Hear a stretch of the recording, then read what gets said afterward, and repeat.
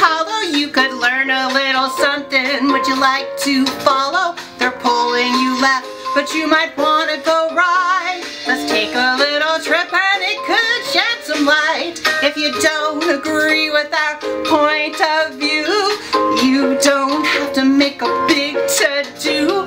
Just watch another video. Who's stopping you? We're not trying to tell you what to do. Hello, fellow Americans! Thanks for joining me for another exciting and informative episode of Adventures in Snortlings Hollow, where we teach you lessons and values from a conservative point of view. I am your host, Mimzis Moon, and I just saw Piper out in her yard. Looks like she was putting up some new decorations. Let's go get her.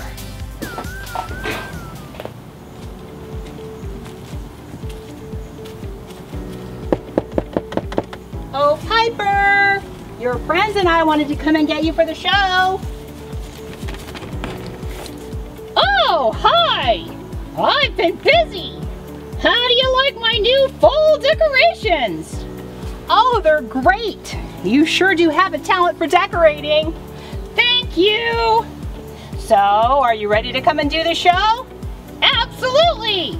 Pick me up. Okay, well, I would like to officially welcome your co-host Piper to the show. Hi, everybody. So, what's today's show gonna be about, Eminem? Why are you calling me Eminem? Oh, Mimzis Moon. Okay, I get it. Because I just saw your rap video. You gotta be kidding me. You didn't like it? Are you asking me if I like racism and cultural appropriation? Well, if any of our friends haven't seen it, I think it turned out pretty good, so go check it out. Or don't. Piper, you're not being a very good co-host. Oh, I'm sorry. Okay, Mimzis, what have you been up to today? Well, I've just been reading and replying to some of the comments I've been getting on the show. Ha! Let me guess. People are being mean to you, aren't they? What did you expect? I know, I'm not surprised, but I still don't have to like it. Some people are nice, but some people can be really brutal, and I'm not sure what I've done to inspire such venom. It's because you're conservative. Denounce your bigoted ways and come over to our side, and then we'll leave you alone. What do you mean, we'll leave you alone? Were some of those comments from you? What? Me? Anyway, no. I truly believe in everything that I say. I believe that conservative values are good for individuals and for our country as a whole. And I'm going to stand up for what I believe in no matter what some people might say. Okay, but you're asking for it. Asking for it? But why? What I've learned from conservatives has really helped me and my family turn our lives around. And I want others to have the same opportunity to find out if conservative values might be right for them too. But white supremacist fascist Nazis must be stopped at all costs. If you want to spread your hateful ways, we will scream and threaten you and fight you in the name of love and acceptance. Do you hear yourself? Y'all have been misled. The media is owned by the Democrats. They want Trump to lose the election, so they do everything they can to make him and anyone who supports him look as bad as possible. They've always shown Republican presidents in a negative light. But they really ramped it up this time because Trump isn't your typical politician and he doesn't play by their rules. And with all his talk of draining the swamp, he's a real threat to their power. They're even going as far as highlighting any story that makes cops and even our great country as a whole look racist, when this is among the least racist countries in the world. The mainstream media has become the propaganda arm of the Democratic Party, posing as unbiased journalism. It's all part of their agenda and it's working. But it's ruining the country because now y'all think we're evil and that you're fighting for your lives. But the fact is, we're just regular people who mostly want the same things in life that you do. Happiness, fairness, equality, success. We just have different ideas on how to get there. And this used to be okay. There have always been Republicans and Democrats. We've always had disagreements. But the media and y'all have taken something that used to be normal and turned it into a life or death battle. But conservatives hate LGBT plus people and black and brown people, and you want to take their rights away from them.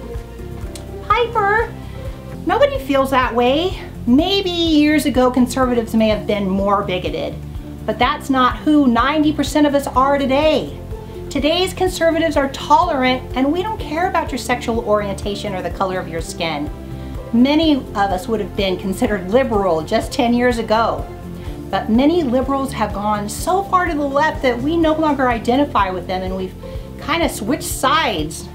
And in reality, the average conservative is way more tolerant of you than you are of them. And I know you don't want to hear this, but much of the aggression coming from the right is a response to the aggression coming from the left.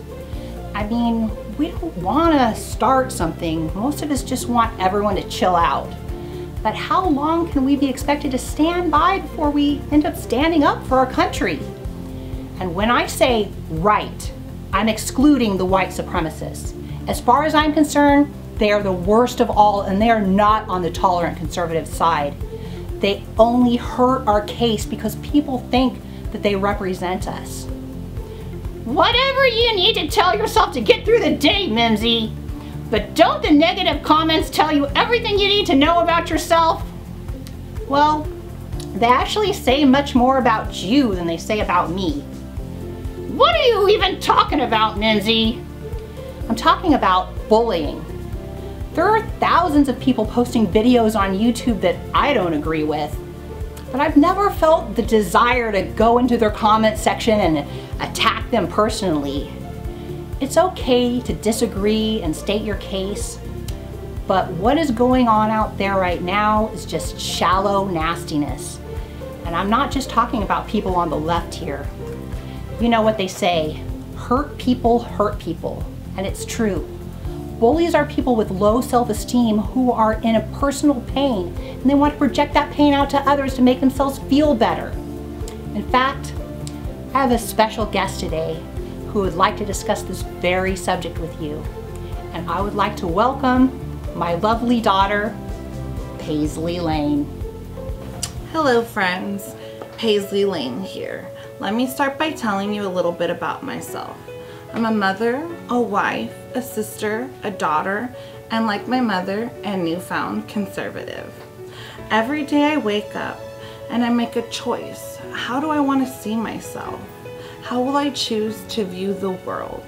This topic is something I feel passionately about, and I am so grateful to be able to share my views with all of you watching today. I don't believe in coincidences. There is a reason that you're all here today. Whether you call it fate or divine intervention, I pray that my words open your mind and help to heal your soul. I want to talk about a problem that I see all around me. Maybe it's a problem that you might share and that has an impact in your life, or that you see in others around you. Maybe it affects the way you think, the way you feel, and even the way you behave. And what is it? It's self-esteem, or maybe more accurately, low self-esteem. The definition of self-esteem is an individual's subjective evaluation of their own worth. Let me put it another way. It's simply how we view ourselves or how we evaluate ourselves. It's how we judge ourselves or how we place value on ourselves and our own worth. So you have to ask yourself, what information have I acquired on myself over the course of my lifetime? Maybe my parents divorced and I blamed myself, and as a result began viewing myself negatively. Maybe they were never together, or I didn't even know my father, therefore started seeing myself as less than others. Maybe my family didn't have a lot of money and I didn't have nice clothes compared to some of the other kids. These things and any number of other scenarios could have lowered my self-esteem over time. And maybe as I got older, I allowed my disappointments to define me, and those voices I heard around me became my own. You're too slow. You're too fat. You're not good at that. You're not pretty or smart enough, or whatever. This creates a shattered image of the person looking back from the mirror. Now I go out into the world as someone who is suffering inside, someone who has trouble connecting, who has lowered standards and values, someone who has lowered expectations of myself and of others. I and I alone have created a victim, and a victim is a dangerous person. I am now weak, spiritually lacking, and dependent on others. Now coming from this place of lacking, I expect very little from myself because in my eyes, have I already failed? Or perhaps instead I become an overachiever to prove to myself and to others that I have worth. But even when my goals are achieved, I still feel less than because I can't recognize it when my goals are accomplished. My low self-esteem has caused me to be unable to receive praise or recognition. I can't take a compliment because deep down, I don't believe it's true. I don't know what's worse, never trying for fear of failure or succeeding and still feeling like a failure. So my friends, we have uncovered the problem, one that hurts us and holds us back, and even it's painful for people close to us to watch. So what are we gonna do about it? Well, I wouldn't just present a problem without offering a solution. What if I told you that all the negative beliefs that you hold inside your mind have all been a lie? What if I told you that you could change your whole life today by changing one thing? What is that one thing, you may ask? It's your perception, your height, your weight, your looks, your skin, your clothes, your neighborhood, your parents, all of the opinion you've developed about these things, all of the names they've called you, and the worst names you've called yourself. It was never who you are. It was all an inaccurate information given to you by people who were unwell themselves. The choices that I make every day is to love myself as I am with all of my perfect imperfections, and my wish is to hand you those same rose-colored glasses. I want you to truly love yourself and treat yourself with respect, dignity, and kindness, to take care of yourself and place a new value on yourself, to allow yourself to step out in faith and make courageous and sound choices. I challenge you to learn the lessons of your past. Be honest with yourself about what isn't working in your life and take steps to correct it. Are you spending too much time online or playing video games?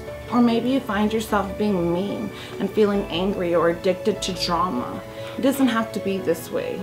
You can take a leap of faith and start anew. Tell yourself that you are worth it, that no one is lesser or greater than anyone else, that you are capable of anything. Choose not to listen to the lies and feed into the negativity. Choose positivity and project it outside of yourself to the rest of the world. Look at all that you have in this life instead of concentrating on what you don't have, and be grateful.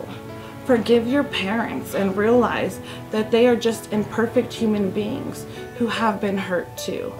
Believe that God gives his toughest battles to his greatest warriors. Look for lessons and the bigger picture. Ask yourself, how can you bring light, love, and a smile and laughter to even the most negative among us? Shatter the preconceived notions they might have of you. Ask yourself how a perfectly imperfect you can make your little piece of the universe a better place. Feel empowered. Know that you were made for so much more than being defined by all the circumstances and situations that are out of your control. And let it go, let it heal, and move forward towards the rest of your life. You alone have the power to change your whole life around, not some outside force. Change comes from within, and love comes from within. You are the answer. Look no further than the person looking back at you in the mirror.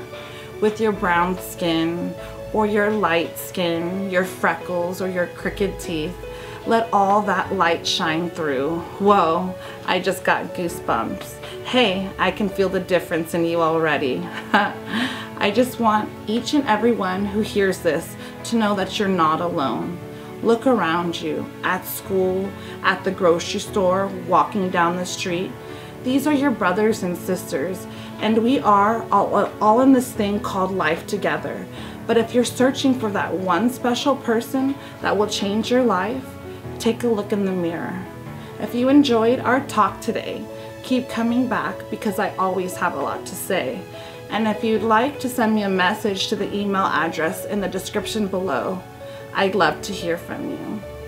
Bye everyone. Paisley signing off. So, what did you think about Paisley's message? I know how you sneaky conservatives work. Just when we let our guards down, wham! We're living in The Handmaid's Tale. Are we going to Snortlings Hollow today or what? Well, I don't know. This episode's getting a little long already. You can't call the show Adventures in Snortlings Hollow if there's no adventure and no Snortlings Hollow.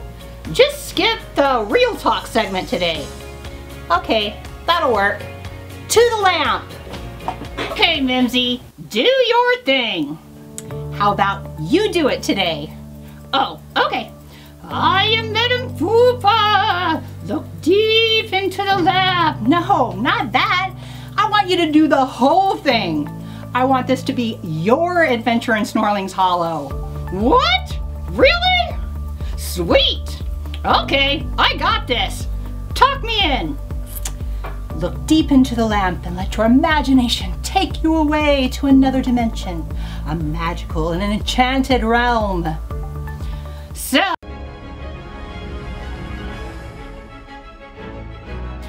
So, there was an election and Stump lost.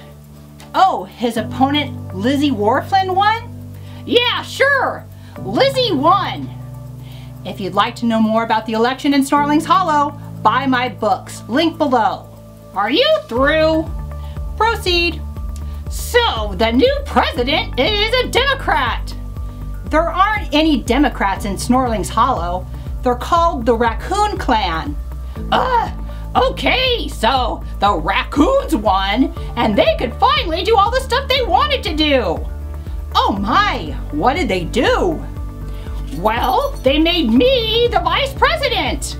And we immediately tore down the fence on the border, and we let in everyone who wanted to move to Snortlings Hollow. Then we made all the rich beings give us the money to take care of everyone so they didn't have to work if they didn't want to. Yeah, and then we abolished all of the police and made everyone give us all of their weapons, and we threw them in a big fire. And we got rid of gender, and everyone just did whatever they wanted. And then we made hate speech illegal, so that if anyone had a problem or said anything mean to us, they would go to jail. But I thought you abolished the police. Okay, well, we have drones or something that they can hear you and then they fly down and grab you and throw you in jail. Eesh. So I guess you got this all figured out then. Yep, easy peasy. And everyone lived happily ever after? Yep. For how long? Forever. May I? What do you mean? I have a few predictions for your utopian society. Ugh, like what? So, all of the rich beings got tired of giving away all of their money and they moved out of Snortlings Hollow. With no one left to support them, all of the Snortlings tried to get jobs, but with all of the overcrowding, there just weren't enough jobs to go around. The government raised everyone's taxes, but most of the hardworking beings had already left town because they were tired of getting abducted by drones. So there just wasn't enough money to support everyone. Beings needed to feed their families, so crime was on the rise. And with an open border, no police, and an unarmed population, violent gangs came in and took over.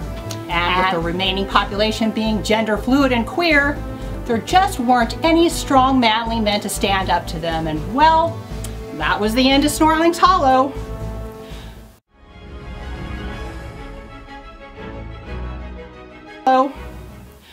Mimzis! You ruin everything! That wouldn't happen. That's exactly what would happen. Well, I'm going home. Well, don't let the door hit you in the butt on the way out. Just kidding. Love you. Bye. Boy, this episode ran long. So, if you like what I'm doing, please support me. I've got books, merch, and a raffle club you can join. Links are below. And don't forget to like, share, hit notifications, and subscribe. And now, it's time for the goodbye song. Goodbye, farewell to you, my friends, until which time we meet again. We've talked about a lot of stuff, like being fair and being tough. Be brave and see what you'll achieve if you stand by what you believe. Bye, friends.